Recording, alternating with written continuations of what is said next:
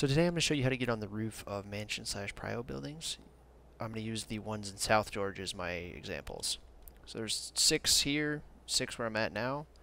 Alright, so to do this, you're going to want to jump on the balcony, stand in front of the door while facing parallel to the building. This way you're as far as you can be.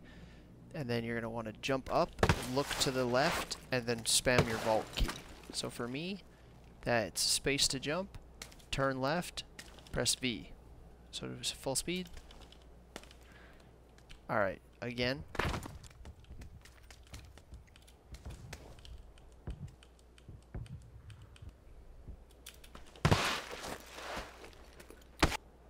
So another type of two-story that you'll see a lot of that are also really common on Erangel are two stories that look like this. The main difference is that their balcony is wider and longer.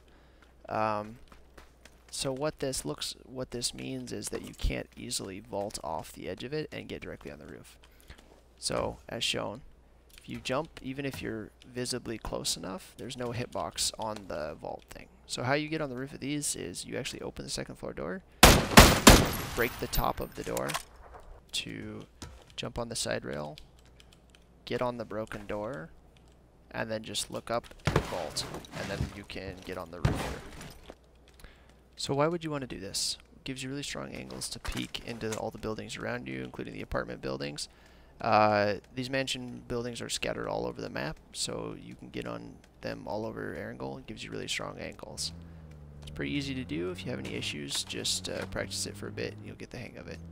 If you like this video or if you have any questions, just shoot me a comment down below. And if you want to see more tips and tricks videos, just subscribe. I'll make a couple more. Thank you.